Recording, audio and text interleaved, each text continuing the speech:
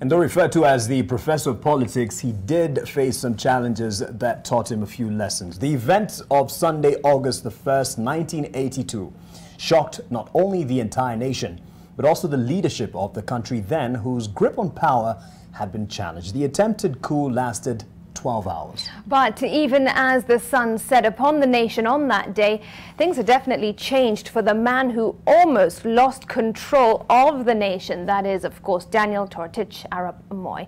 Leila Mohammed has the details. 12 hours after the first and only military coup attempt in Kenya, the president's assurance marked perhaps the end of one of the toughest tests of Daniel Arap Moi's presidency. Mimi nikiwa amiri jeshi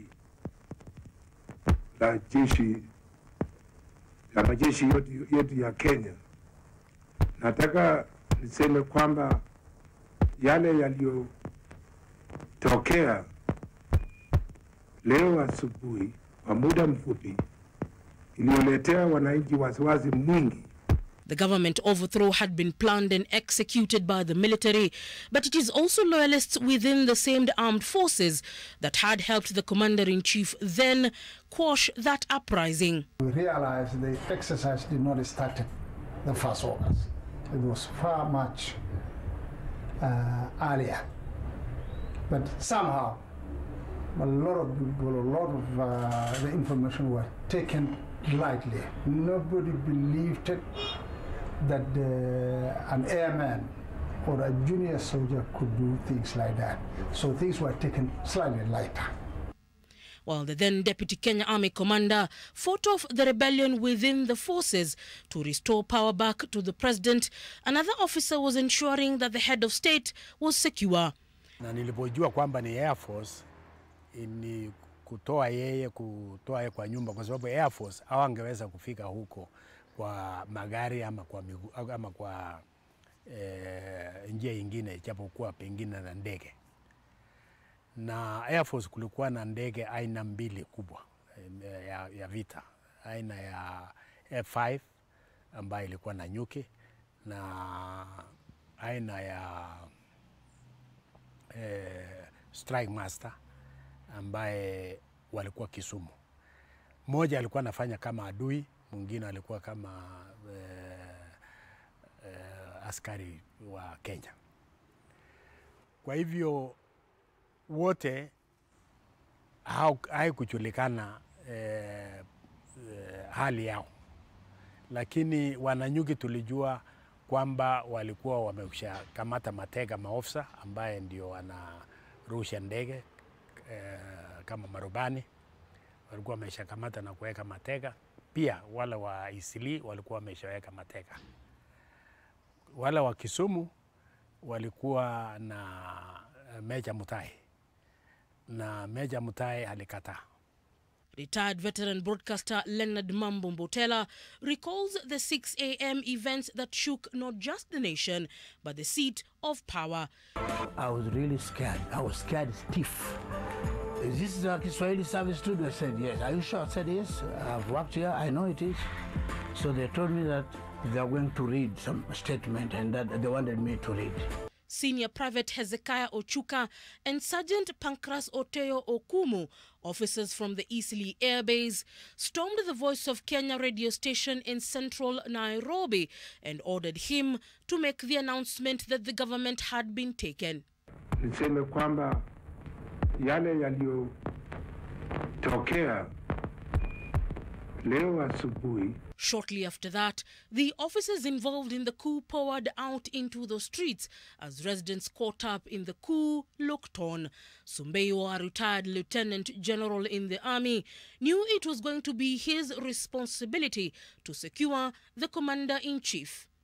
We didn't want to have vehicles that would look, conspicuous, because we didn't know who is who. So I took it was a 3 or 4 Bujo. So I went to the soldiers and I said, if anybody stops us, just clear him. And we went and found him, found him standing in his sitting room. The coup was strategically planned to coincide with the war games taking place in Lodwar. For the planners, this would be ideal as most of the army units and the senior leadership were away from the city. The task of staging a counter-attack was therefore left to the senior-most officers present at the time. General Mahmoud Mohammed assembled a team of about 30 officers from the 1st Kenya Rifles Battalion and Kahawa Barracks. So I thought the best way is to die as a man or as a soldier. So I asked who is in communication with Nanyuki. Does anybody know whether Nanyuki is hostile or not? And they say it is hostile. So I told him, because of the jets that are in Nanyuki, we are likely to be attacked. So let's get out. He says, I'm not getting out. This is my house. And he says, if it is God's appointed time for me to die, then let me die. And let me die in my house. Mzee Moi was eventually prevailed and was secretly moved from his home in Kabarak, Nakuru County to an unknown location. Initially, Sumbeiwo and his team had planned to take the head of state to a place identified as Small Farm, but this changed as they decided to go for a more secure location. Mzee wasn't perturbed at all. He seemed to have had some knowledge of it, of the coup. While that event changed the historical landscape of the country, it also altered Mzee Moi's relationship with the intelligence gathering outfits in the country. While he had in the past trusted them, now he was very careful in his interactions with them. Although he did not lose his trust in the military, he changed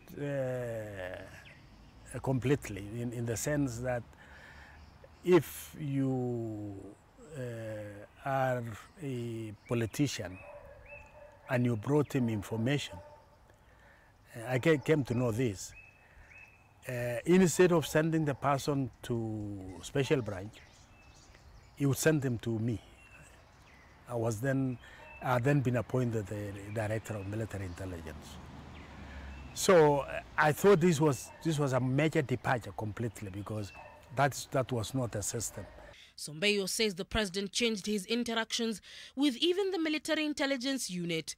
While the masterminds of the coup faced their day in court, with Ochuka eventually falling to the hangman's noose, Kenya went into a snap election in 1983. The web of those who would pay for the coup netted civilians, among them Raila Odinga, a university lecturer claimed to have been part of the plot and was charged with treason. It reached a stage where we got civilians involved, and unfortunately we had already prosecuted the servicemen who had a knowledge of the coup. We did not have enough witnesses. And so that is when General Mlinga asked me to draft a letter to the president seeking for a solution on what to do with this. And the president, I think through his cabinet, decided to detain them. Jaramogi Oginga Odinga, the country's first vice president, was mentioned several times as having financed the organizers. That coup served to only harden the president's grip on power, but it also gave birth to the stirrings of the second liberation that eventually led to the coming of multi-party politics in Kenya. When General Mlinga, because I was also very close to General Mlinga, when General Mlinga advised him to revise Section 2A of the Constitution, he agreed. He did not agree the first time, but he agreed to change the Constitution into Section 2A of the Constitution. Daniel Toroitich Arap Moi's presidency faced opposition even before Mzee Jomo Kenyatta passed on. But while he was yet to get comfortable at the House on the Hill, the attempted coup in '82 changed him as a man and the president, forcing him to have an even firm grip onto power that saw him comfortably occupy State House for 24 years. While the 1982 coup attempt threatened Daniel Toroitich Arap Moi's grip on power, He managed to hang on and lead the country for the next 24 years, living in 2002. But even then, he had changed his outlook on life, but also insisting on the legacy of peace, love and unity. Daniel Moi, NTV, Nairobi.